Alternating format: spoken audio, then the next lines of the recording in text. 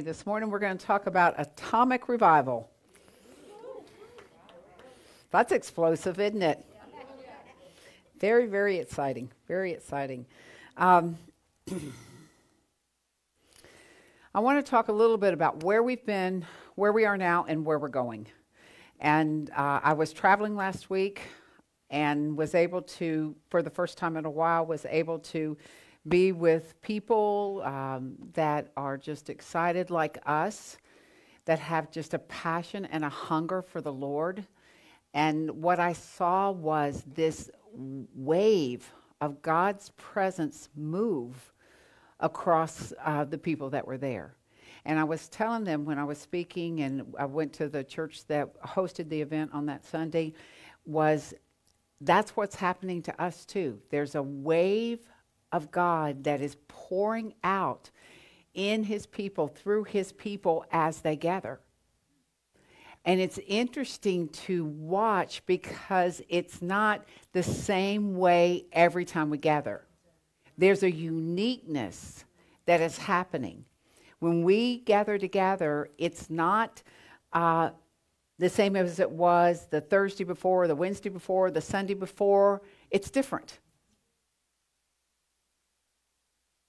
And God is training us to adjust to the move that he is doing in the moment. Instead of us looking for what we're familiar with, we are looking at what God is doing. Amen.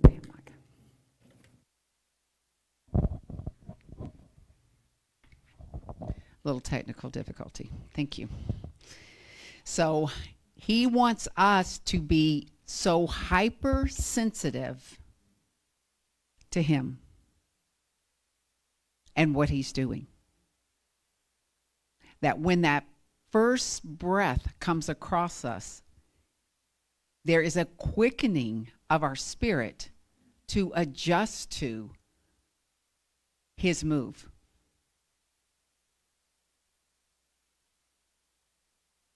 It really is a training season for us.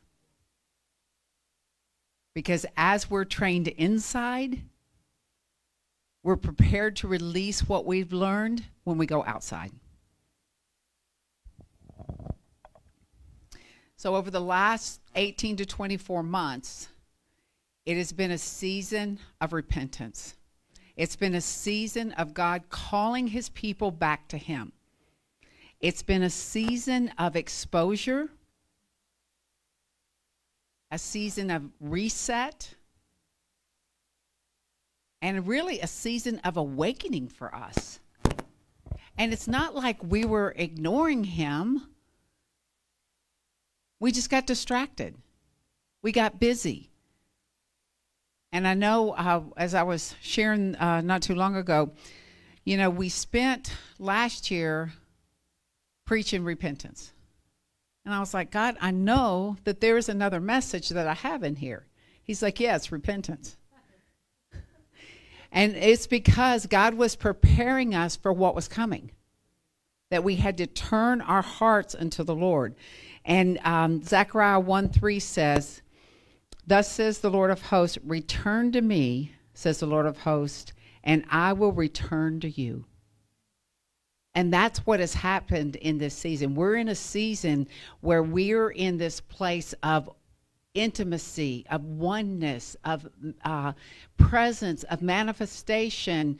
I don't know how else you can describe it, but God is all over us because we've spent time turning away from the things that were distracting us, away from the things that were luring us away, and turn back into the heart and the intimacy of God.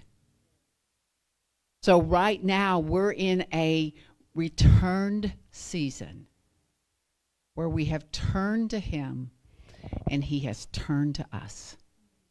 And there is an intimacy that's happening.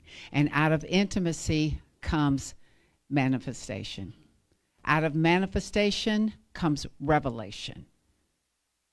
And out of revelation comes declaration, because what's revealed to us, we declare. And what we declare is released. And what is released, God responds to, because we're releasing his word, which is creating all of heaven to respond.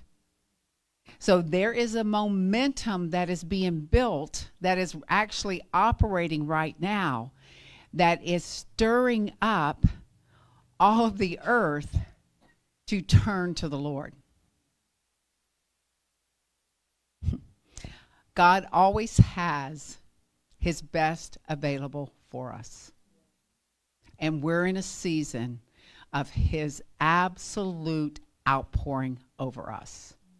So I want to talk about a couple things that I see going on and what we're looking forward in the year to come. And we're looking for a whole lot of yes, a whole lot of wonderful. We're looking for a whole lot of revival. We're looking for a harvest that is coming in right now that is going to be so dynamic and so big that it's going to be hard to wrap our heads around. But God has prepared us as his church, as his body, to disciple the harvest that is coming in. And that's why I always say, we've got to declare and work on our health. We have to do what I call the Moses principle, where our eyes do not grow dim and our bodies do not lose its vigor, so that we are around to help disciple this harvest that is coming in. He's going to need all of us. And we will be doing discipling in different ways, but he needs every one of us, boots to the ground right now, boots to the ground. So there's a couple of scriptures we're going to look at. First is Luke 18, and I want to talk a little bit about persistence.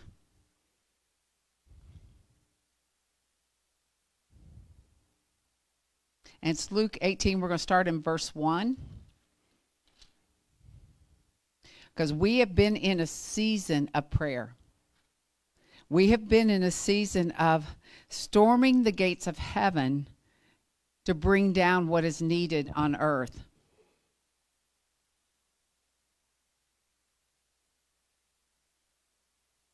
Verse 1, it says, "Then he spoke a parable to them, that men always ought to pray and not lose heart, saying, there was a certain city, a judge who did not fear God nor regard man."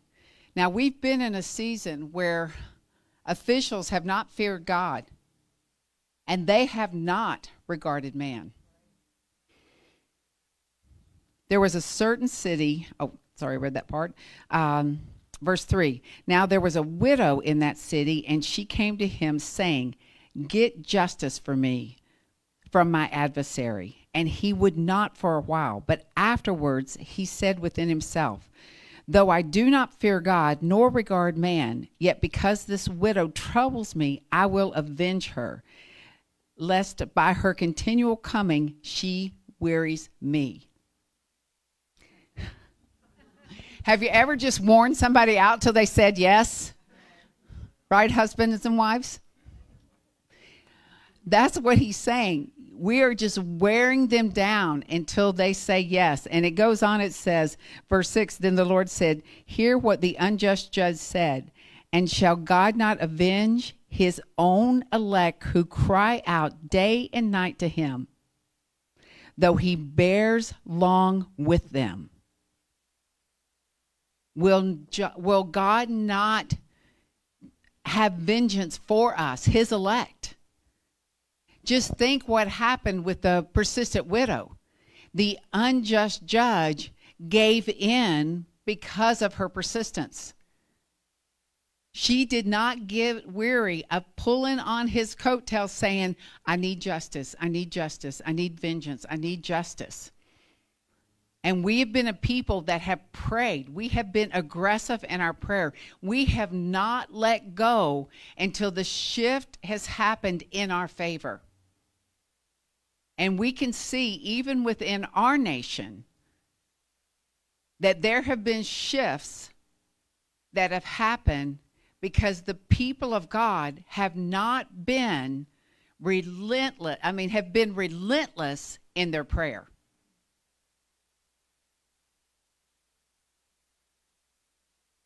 We have seen laws overturned. We have seen life elevated again. Because just like the persistent widow, we have not let go until we got the answer that would exalt and glorify our God. And God will fight for his elect as we continue to press hard. We continue to push in. We continue to not let go until we get an answer that will glorify God. That's our goal. Our persistence has brought a breakthrough. And there's no time to let up now. We got to push even harder. We've got to press. When we see how much victory we've had, not only do we celebrate, but it encourages us to press harder. Because if I can get what I got from the Lord, then imagine what will happen if I go even harder. My prayer, my declaration, my exaltation of Christ, my intimacy, my turning back to him, all of these things has shifted the momentum our way. The momentum has shifted our way. Do you believe that? I know it has. There has been a change in the atmosphere because of what our prayers have done. Because we have repented, because we have turned back, because we've checked every hidden place within us to make sure that it aligns with what God has for us, with who God says we are. Phew. This is the beginning of the greatest worldwide revival. It is not located to just one place or the other, one continent, one state, one country. This is a worldwide revival that is happening. This is happening all over the world. You can say amen. You can, because it's exciting. We are seeing heart after heart, face after face, turn to God. So good. The Lord spoke to me the other day, and he said, the nations are coming to me. Don't let up. Pray and pray and pray. Press in, for you are on the precipice of breakthrough. One warning comes with this that I want to share, and it's out of Ezra 3, verse 10.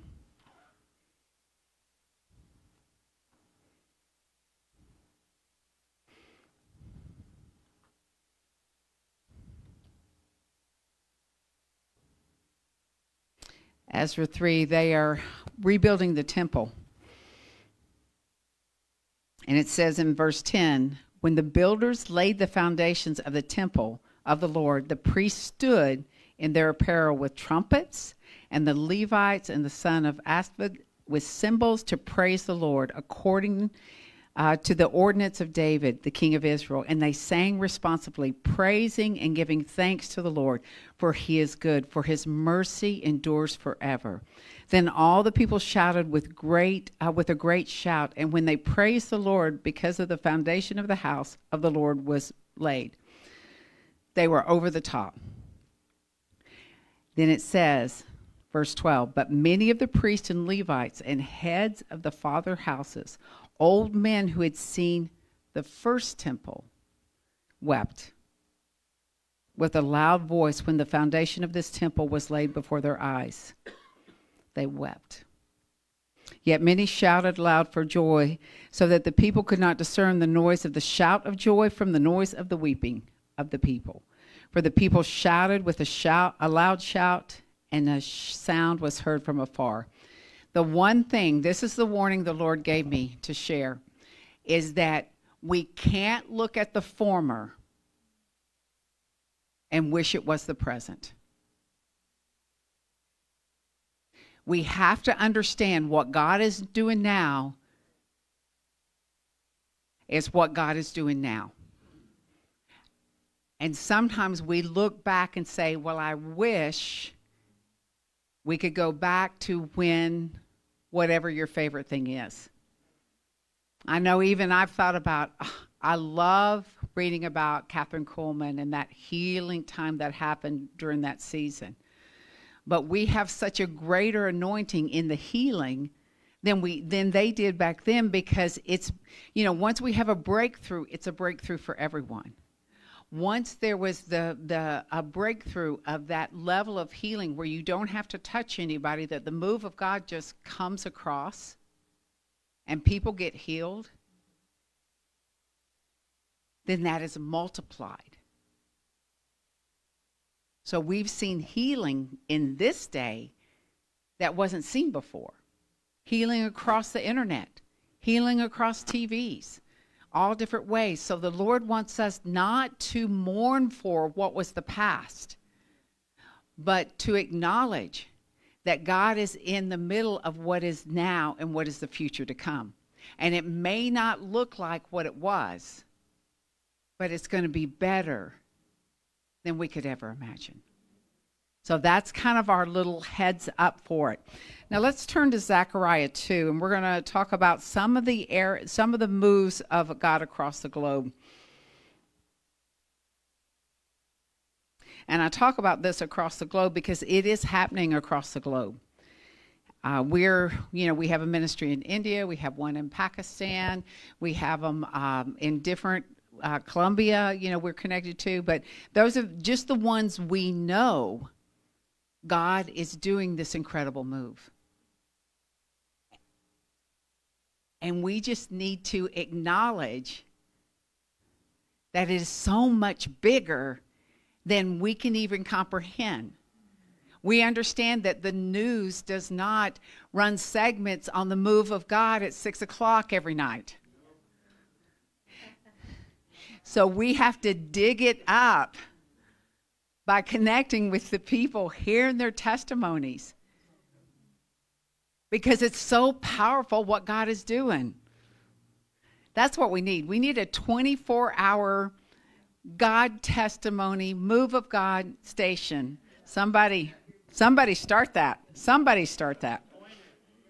Huh? Oh, the pointer. That's right. We have one. You can see it on YouTube, the pointer. So Zechariah 2:1. So here's a couple of the divine strategies God has given me for this hour. Zechariah 2:1, 1 through 5. It says, "Today I raised my eyes and looked, and behold, a man with a measuring line in his hand.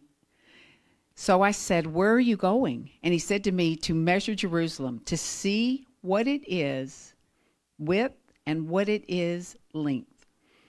And there was an angel who talked with me, going out, and another angel coming out to meet him, who said to him, 'Run, speak to this young man, saying, Jerusalem shall be inhabited as towns without walls, because of the multitude of men and livestock in it. For I, says the Lord, will be a wall of fire around her, and I will be the glory in her midst.'" I will be the glory in her midst. This one phrase really stood out to me. It says that Jerusalem shall be inhabited as towns without walls because of the multitude. And God will be its protection around it. God is protecting his territory. He is protecting what he's called forward. He is protecting. And he is calling his people to gather in their territory, hold tight to their territory, whatever that is, whether it's a nation, whether it's a city, whether it's a business, whether it's your family, whatever the territory, God has had you stick your flag in the ground to show you have it. God is telling you, hold tight to your territory. because he is providing a wall of fire around it. He is providing the protection that you need in order to multiply your territory.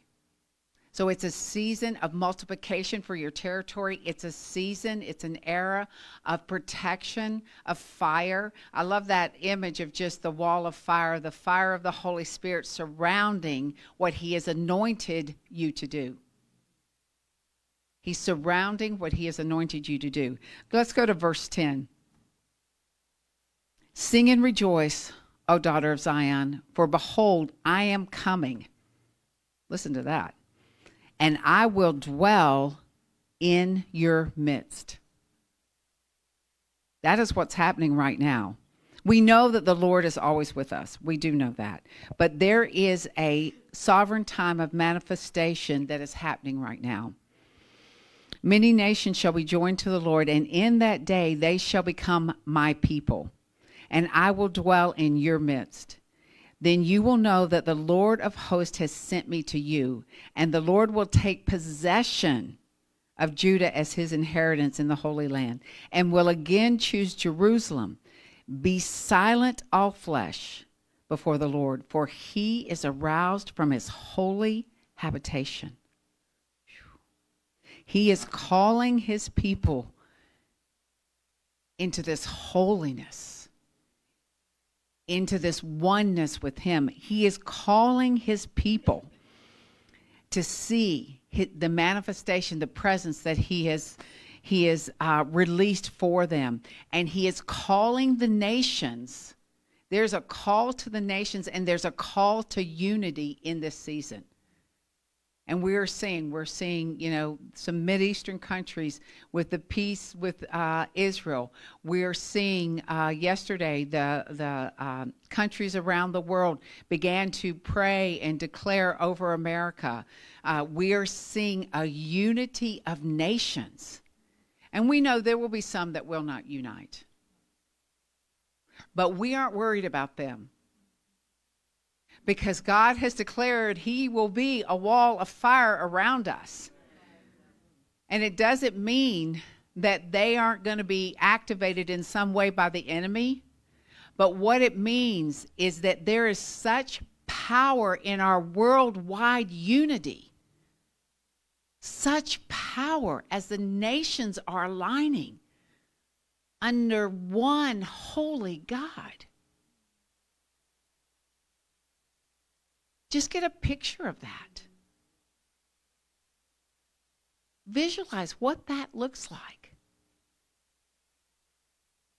as the nations align together under one God.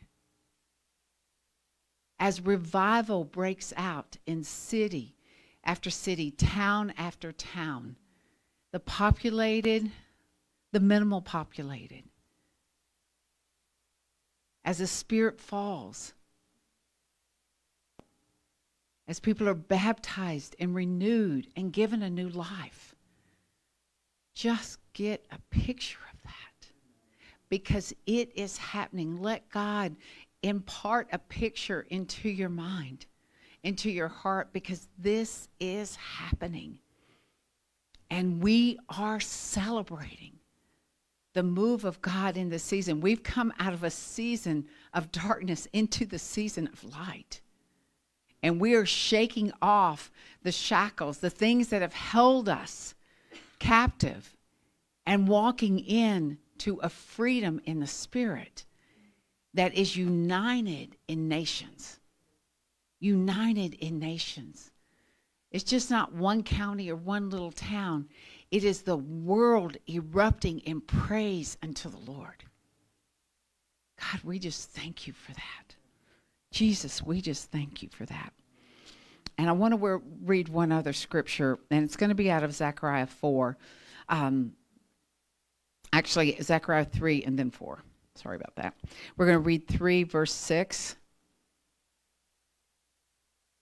The angel of the Lord admonished Joshua, saying, Thus says the Lord of hosts, if you walk in my ways and you keep my commandment, then you will also judge my house and likewise have charge over my courts. I will give you places to walk among these who stand here.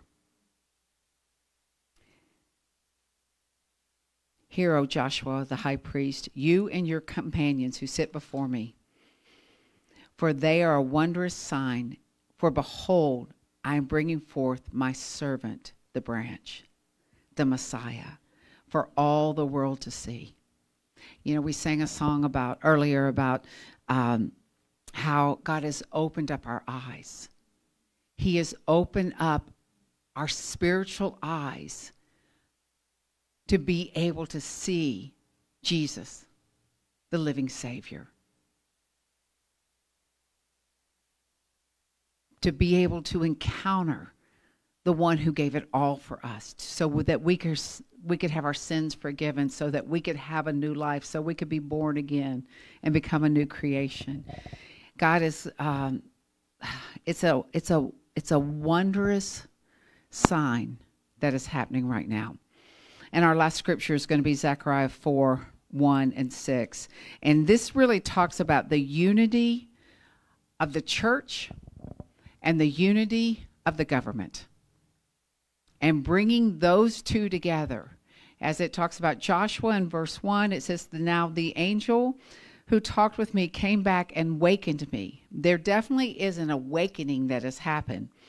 As a man who had wakened out of his sleep, and he said to me, what do you see? And let's skip down to verse 6. It says, so he answered me and said, this is the word of the Lord to Zerubbabel, who was the government. Not by might, not by power, but by my spirit, says the Lord of hosts. Who are you, O great mountain? Before Zerubbabel, you shall become a plain. That mountain, that obstacle is going to be flattened. It's going to become a plain.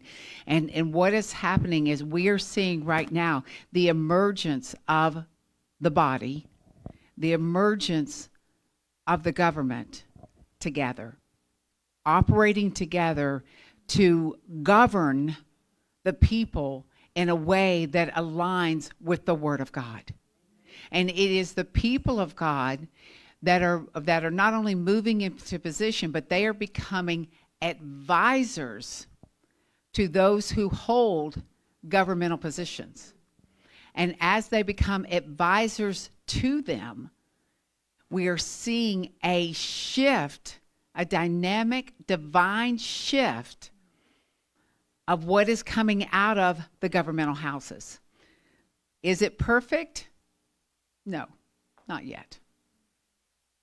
Will it ever be perfect? I don't know. Probably not until Jesus comes.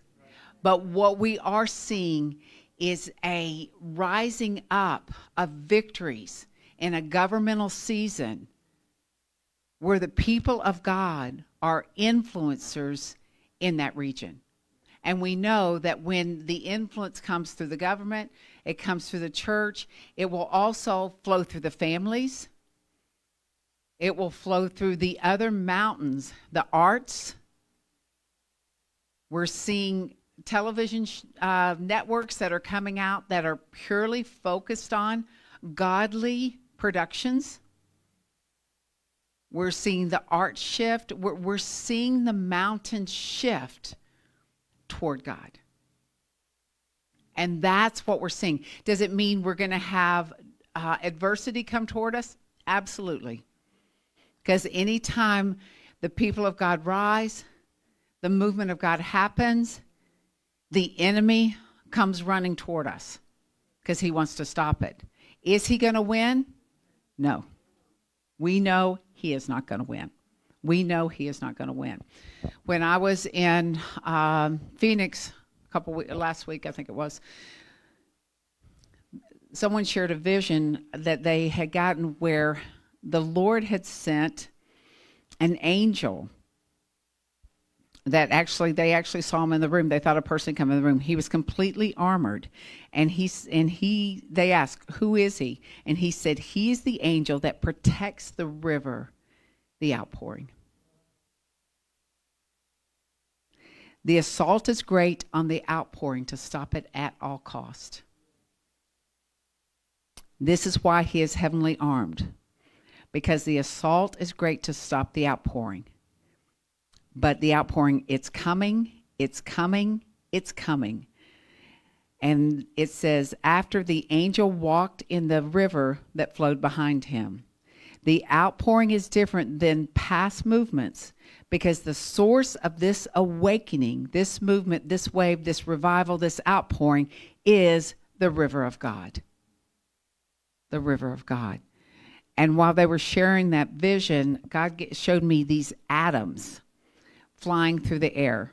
And the atoms were bodies of people, you know, the body of Christ coming together. And I looked up the word atom, and it says the term atom comes from the Greek word for indivisible.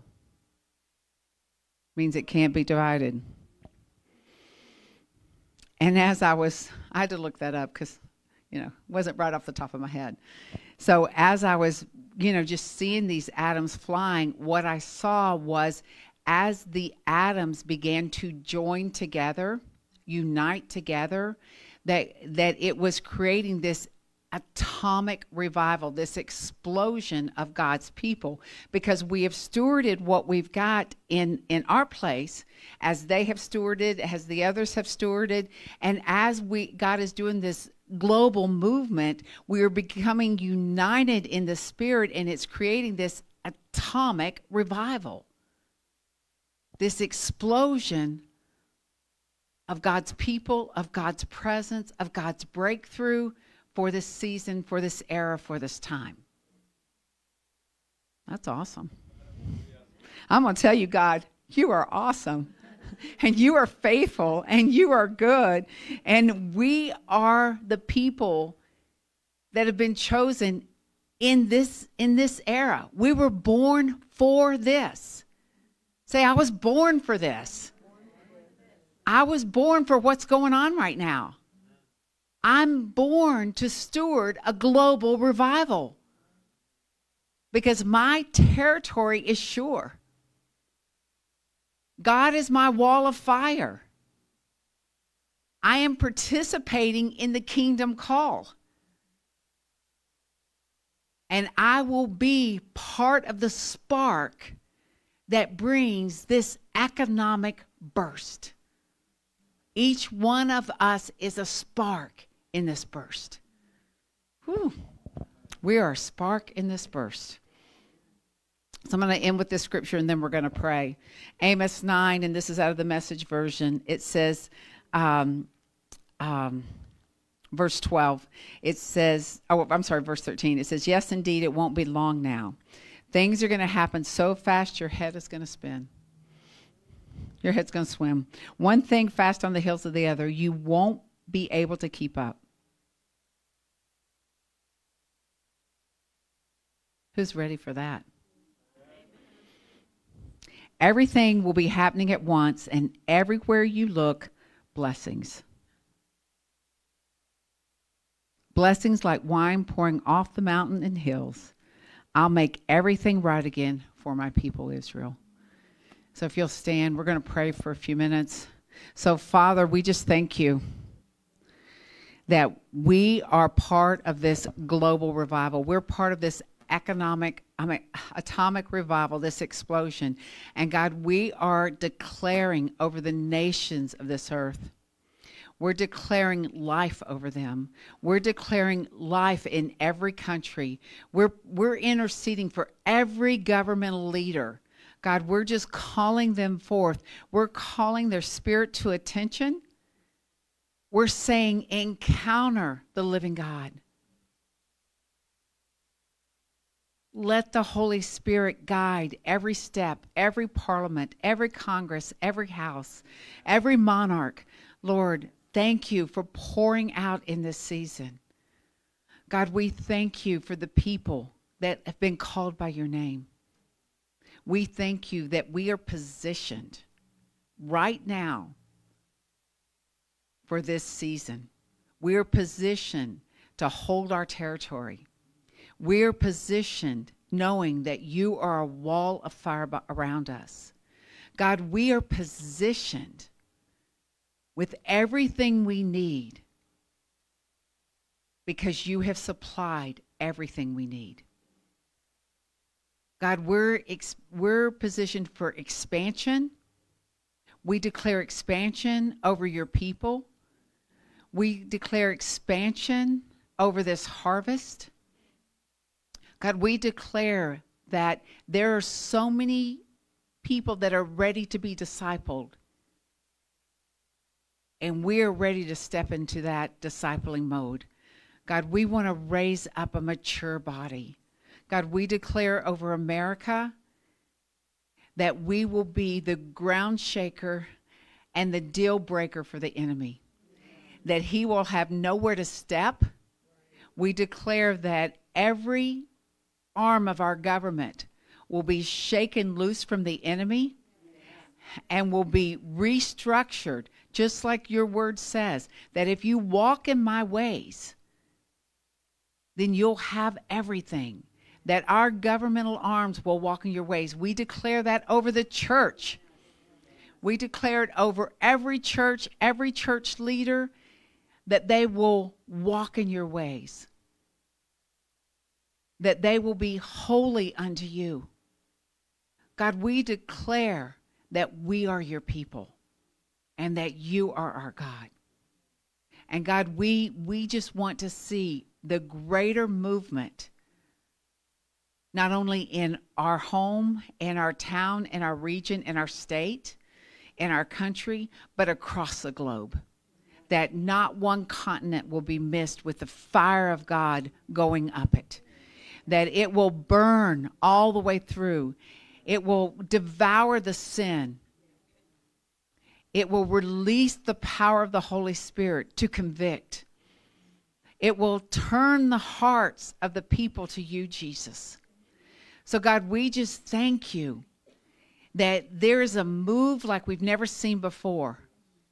That there's going to be a lineup of nations that are declaring the goodness and the glory of the Lord over their country. God, we speak to the continents and we say, God, thank you that the continents are being consumed by the fire of God and your glory is being released over the hearts of your people. We speak to economic realms. Lord, we say, thank you, God, that you supply plenty. We have an abundance. There are blessing over blessing. We thank you, God, that businesses are rising. We thank you that there is economic bursting forth.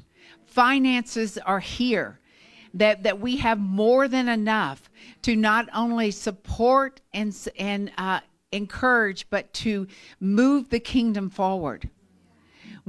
God, I just want to declare single families that need homes, that homes will pop up, that will be available, will be placed in their hands. God, that children will be fed across this globe, Lord, that nations will see the burden they carry for the people and to take care of those of less fortune, that have been taken out. So, God, we just thank you that lives are being saved, that human trafficking is being broken, that children are coming up out of poverty into homes, into education. God, we are declaring that our educational systems will be broken of the lies of all this sexual misinformation, and we will be released in the truth of identity and creation and who they are.